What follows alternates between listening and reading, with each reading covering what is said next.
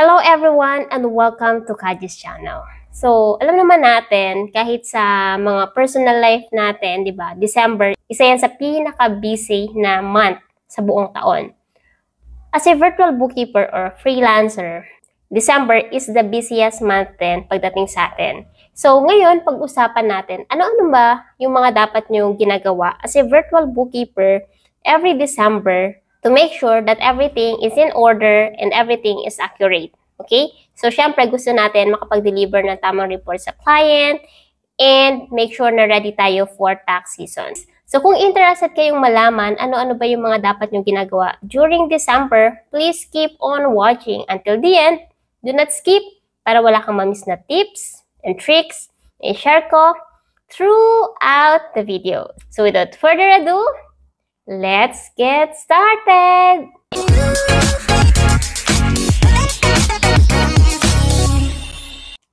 Kung bago ka lang sa channel na to, I'm Kajea, virtual assistant, executive assistant, bookkeeper, accountant. So kahit anong work, pinapasok ko, basta't online. Kasi online work is amazing! Sa channel na to, dinidiscuss natin more on online work, tips and tricks, and mga success stories. So kung interested ka sa mga topics na yon, please consider subscribing and don't forget to hit the notification bell para wala kang ma-miss na video na ina-upload ni Kajea every single week. Alright? So, alam naman natin, kapag mga virtual bookkeeper tayo, di ba? Monthly, may nagpe-prepare tayo ng report. Tapos, nagsisend tayo ng report sa mga client natin and minimake sure natin na tama yung report na ginagawa natin. Every December, kahit na-review mo na yan monthly, mas maganda na every December, you still review the financial records ng mga clients nyo. So, you have to check all the records na nangyari sa buong financial period ng client nyo. So, i-check nyo kung lahat ba ng income ay properly categorized sa tamang category, lahat ba ng expenses ay nakategorize sa tamang category. So, meaning, consistent ba kayo simula January hanggang December? So, for example, meron kayong na-record na Slack, okay? So, Slack is a software na ginagamit to communicate sa mga team member. So, upon checking, nakita mo nung January, February, March, na-record mo siya under communication expense.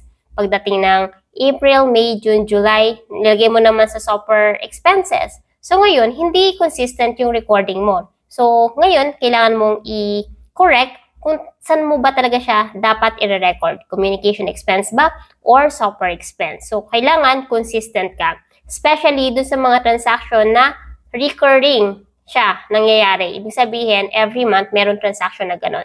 So, you have to make sure na everything is accounted for and accurately recorded sa financial or sa books ng client nyo. Right?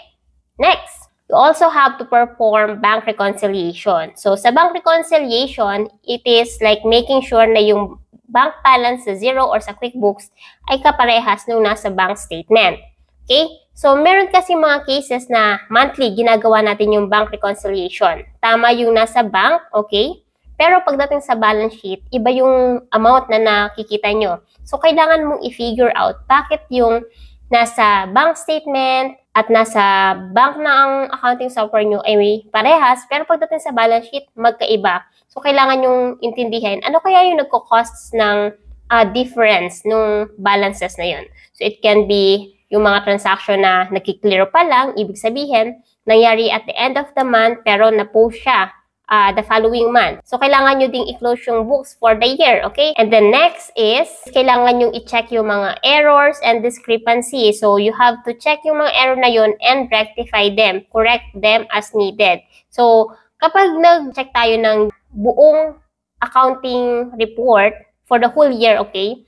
May mga transaction tayo na nakikita na mali talaga. So, kailangan mong i-investigate. For example lang ha, sa balance sheet, nakakita ka ang laki ng balance ng undeposited funds mo. Pero in reality, let's say, dapat ang undeposited funds mo is nasa 2,000 lang. Pero yung nasa balance sheet, 10,000. So, kailangan mong hanapin saan ka nagkamali. Okay? Bakit malaki yung balance ng undeposited funds mo kung kukompare mo dun sa actual lang talaga. So, hahanapin mo siya, i-investigate mo, and i-rectify mo siya. Next, kung yung mga client nyo ay merong inventory, so you have to make sure na yung inventory value sa balance sheet ay accurate. So, ibig sabihin, kung ano yung physical inventory, kung ano ang value ng physical inventory should be the same value na magre-reflect sa inyong financial report, sa inyong balance sheet report, okay? So, kung meron discrepancy, again, you have to investigate nasa ng discrepancy, ano yung nagkakos noon, and you have to rectify it or correct it, okay? Next. So, hindi naman lahat ng client ay merong inventory. So, depende yan sa magiging client nyo. Kapag mga services yung in-offer nila, okay, yung let's say bookkeeping services, wala silang inventory. Pero kapag mga product, mga physical product, e-commerce, yan, karamihan sa kanila may inventory. So, kailangan i-monitor mo yung inventory and making sure na accurate yung record nyo ng inventory. Again, since year-end, kailangan i-record natin yung depreciation and amortization. So, i-update nyo yung financial record nyo. So, updated ba yung amortization and depreciation account nyo? Meron ba kayong hindi na-record? Meron ba kayo dapat i-depreciate this year na hindi na bagong enter lang or bagong asset na dapat i-depreciate this year? So, lahat yon kailangan nyo yung i-consider. Next. So, sa US, kailangan magpe-prepare tayo ng 1099. So, dapat marunong tayo yun or at least aware tayo or kung halimbawa, hindi naman tayo yung gagawa, i-inform lang natin si client na, okay, ngayong month, kailangan natin mag-prepare ng ganito. Okay, na ganitong form para i-submit sa mga client natin. And then next, syempre, during December, diyan din nangyayari yung mga tax planning. So, kailangan i-consult mo kay client or kung meron siyang accountant, pwede kang makipag-communicate sa accountant nila para i-discuss yung tax ng client nyo. Okay? So, sa bookkeeper, hindi naman tayo nagpa-file ng taxes kasi merong individual or professional na gumagawa niyan. So, pero mas maganda na aware ka kung ano yung magiging sistema nila in filing the taxes. So, i-review mo din yung payroll record. Accurate ba yan and up-to-date ba yan? Okay, so kailangan i-review mo yung payroll nila. So, minsan kasi yung payroll payable, hindi nababawasan, lumalaki ng lumalaki. Pero in reality naman, wala na dapat payroll payable. So, again, you have to check yung accuracy ng account na payroll payable. Okay?